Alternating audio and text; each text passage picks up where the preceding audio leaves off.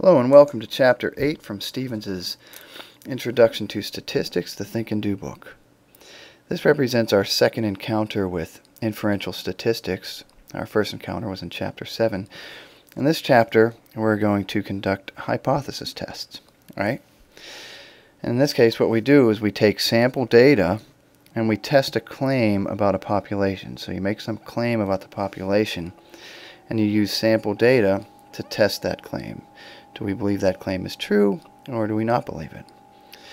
And so Chapter 8.1 goes into the foundations, and it is all the nuts and bolts and players and ideas behind hypothesis testing. And at the end of this chapter we have an example from beginning to end. So it might be beneficial to take a look at that example to see sort of where we're going. But 8.1 builds up the foundations for the following chapters.